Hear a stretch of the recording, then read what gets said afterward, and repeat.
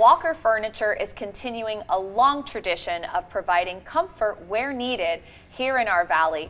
Their recent outreach providing new clean mattresses to the firehouses of Las Vegas Fire and Rescue. It's an amazing program called Project Firehouse Rested and Ready. Linda Alterwitz-Mizrahi, owner Walker Furniture, joins us, along with Chief Robert Nolan of Las Vegas Fire and Rescue. Welcome back to you both. We're thrilled to have you. Thank you so much. Yeah. Linda, you're amazing. I've watched you for 4 years. You've supplied mattresses to over 35 firehouses at this point. Tell me why you feel this program is so important. Sleep is critical. I mean, our firefighters, they're called day in and throughout the night as well. And if we can help to provide even a few hours more sleep per night, I think that's really important. Absolutely, and you're doing so with Sealy mattresses, so you're treating them to top of the line. It's awesome. Yes, and so 2 weeks ago you delivered, it was 13 mattresses and foundations to Firehouse 44. Describe the whole scene of what that was like. Pretty incredible. Every delivery, the Walker Furniture truck drives up. Our team, along with the firefighters, they collect all the older mattresses. They bring out the new ones, take off the plastic, bring them in each room. And what's really neat about that is working together with our staff, working together with the firefighters with this incredible program. Wonderful. You do for sure have some great staff at Walker Furniture. Those guys are doing some work and working alongside the men and women of Firehouse 44. Chief, it's a special station, Firehouse 44. Tell us about their special skills. So Firehouse 44 on Vegas Boulevard is our heavy rescue station. So this is the station that's fully staffed with the heavy rescue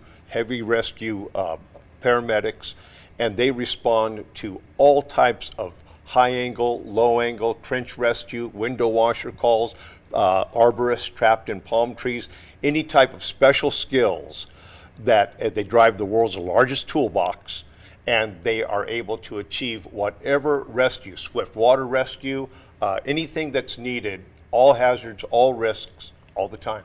Wow, and so their training is essentially different? Their training is very advanced. Every firefighter has to go through a water survivability test, but if you're on the heavy rescue, you go down to the Colorado River and practice getting in, out, and rescuing people in actual swift water scenarios. And the high angle rescues, being adept at knots, tying ropes, and being able to rescue people with whatever resources are available, particularly those involving elevator entrapment. We have to know all the equipment. So if you're trapped in an elevator, chances are Heavy Rescue 44 is coming to rescue you. Wow. Well, Chief, I was there, of course, and I got to meet Melanie Denon, the fire inspector, as well, and she really elaborated on some of the scenarios. She mentioned arborists being trapped in palm trees. It's actually a frequent occurrence. It's incredible. It is. It happens all too frequent. They don't usually have enough staff for the job they're doing, and the weight of the fronds as they cut them can fall directly on the arborist and start to crush him. So they're not just stranded, they're being crushed to death while they need to be rescued. And we have to get back there.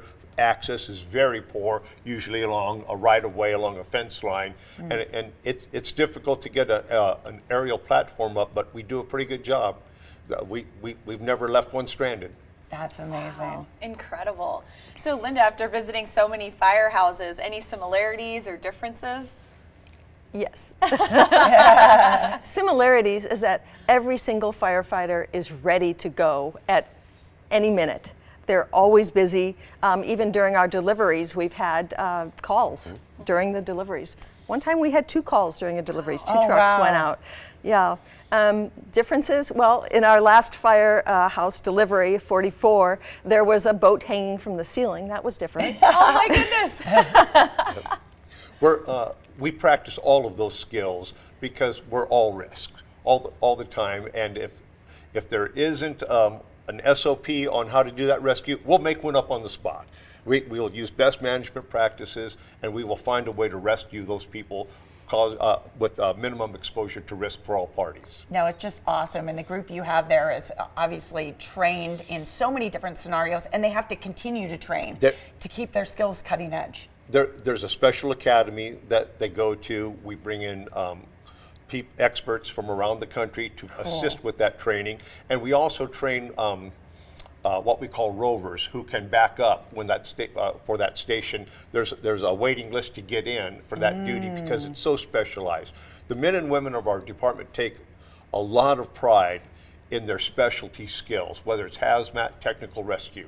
Chief, it's just awesome. Thank you guys so much for joining us. Oh, my thanks to Walker Furniture for this continued support. Absolutely. Yeah, thank you to you. She's still going. And all that you do. Walker Furniture has 2 locations, of course, here in the Valley. The OG, the original store on Martin Luther King Boulevard downtown, and a newer location on Mark Street in Henderson. That's right. Visit their website, walkerfurniture.com. You can also follow Walker Furniture on Facebook and Instagram.